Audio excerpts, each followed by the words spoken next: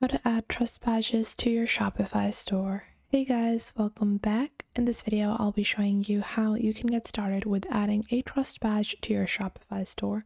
So a lot of times when you are adding products and you have all these products and you have ratings but no trust badges, it can make your site seem a little less legitimate. So adding a trust badge can really help your site and boost your sales, because especially if you're providing products that are of high value, so things that are not just e-com, maybe you're providing services, maybe you're providing expensive items. So if you are creating an online store for those, having a trust badge can be a really impactful way to get more sales. So to do that, first thing you have to do is head on over to your Shopify dashboard. Once you're on your Shopify dashboard, you want to click on settings on the bottom left. And then once you click on your settings on the bottom left, you want to click on apps and sales channels. Now over here, you want to click on your Shopify App Store on the top right. Now, once you have opened up your Shopify App Store, what you're going to do is you're going to search for badges. So you can just search for store badges, and there is an application called Trust Badges Bear. So this is the application that I recommend. There are other applications as well: the SAMI product labels and badges, the SEO, and trust badges and icon. So all three of these are great and amazing badge platforms. Remember that the SAMI product badges and labels only has a free plan. However, to upgrade to unlock all of its features, you do have to go for a premium plan. Now, the SEO and the TrustBear badges both are free, and you're just going to click on the application you like. I like Trust Badges. I like the Badges Bear. So once you click on this application, you want to click on install on the left side of your screen, and then your new screen will pop up where you're going to authorize the application. You're just going to click on install app on the top right. And once you have done that, in a couple of seconds, your application will be embedded into your Shopify store. So now our application has been added. I'm going to pin it to my navigation on the left side, simply to make it easier for me to access. Now, once you have added this particular application, you will see this pop up. Trust Badges is disabled. So you're going to click on enable on the right side. And once you do that, you can click on test it in your store just to see what it looks like. Now, what we're going to do is we're going to get started with actually creating our trust badges. Now, you guys can see, to get started, you have to first off choose your settings. On the left side, you will find your settings. So header text, secure checkout with, and then you have your font. Let's say I want to use this one. And then you have your alignment of the font like this. And then you have your font size. So I'm going to increase that. Then you have your text color. Now below that, you have your free plan. And then you have your badge style. So if it's going to be a mono card, if it's going to be the original card icons, if it's just going to be present within a card. So I like the basic card one. And then you have the badge size. You can go with extra small, small, medium, or large. I prefer going with the smaller, extra small usually. And then you also have your badge size in mobile devices. So I'm going to go with small as well.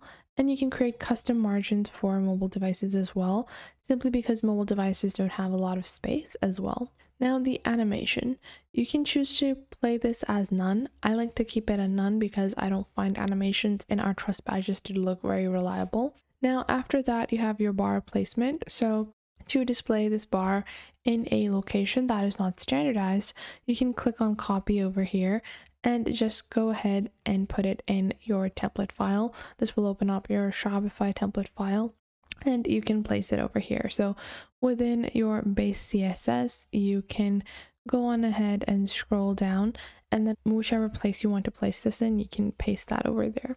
Now, once you have completed this, you can click on select badges on the right side over here. And then after that, you can display the ones that you want. So you guys can see there are quite a few different types of badges, and you can choose the ones that you want. Obviously, these are secure payment badges. Let's say I don't want to illustrate that. I actually just want trust badges. So I can scroll down and you can see a bunch of different products. So you have free returns, free shipping, guarantee included, as well as cruelty-free badges, and I can scroll up as well. 14 days, 100%, like this. So I'm going to click on save over here. And now I have replaced these badges. Now I'm going to also replace the header text with this because obviously it needs to reflect what we're talking about. Trusted by everyone. And then for these badge sizes, I like to go with the original sizing just to make these slightly larger. You have your mono badges, you have your original badges. So once you add these, you can click on save on the bottom right. And this is going to be your bar preview. So once you have clicked on save on the bottom right, you can sell more with Honeycomb. This is one of their upsell features as well. And then you also have some product review features. Now, once you have completed this, you can actually go on ahead and view your online store to be able to see where your trust badges should be placed or where your trust badges are going to be placed. So as you guys can see, we have saved our badges, we have saved the basic placement, but we are going to, I don't want to display this just on product pages. So this is, only going to be displayed on product pages. You guys can see trusted by everyone. It's now showing all our logos. So if you want this not on a home page, you can copy this code. And then you can go into the custom code of your website. So what I'm going to do is I am going to open up the Shopify store editor, and you want to open up the code editor. So you're going to click on these three dots, click on edit code. And then in edit code, you are going to make sure you're adding your code into the right position. Now, to do that, a easier way is always to open up and inspect your Shopify store, and then you're gonna find the code over there. So if I open up this like so, and I go ahead and add my custom liquid wherever I want it to be, let's say it's here, and I can create a section, and then you can add your custom liquid. Then you can convert that code into a newer code as well, but you can insert code in that way to make it easier. Now, sometimes this might not work, and adding it the original way is usually preferred simply because it always works that way. So if you want to do it the original way, you're gonna go back into your application. So you're gonna go back into the badges application.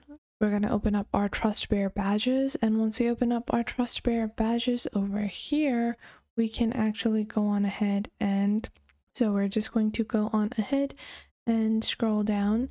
We're going to copy our particular code, and you can just open up the template file like this.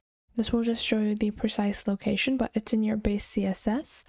And then after you have opened up your base CSS, you can go and add a new template, and this might be collection, or this is just going to be like this. Click on done, and then in our particular page section, so let's say I want this to go directly into the assets base CSS, and then over here I'm going to click on paste and then click on save. And this is right above one of our content containers.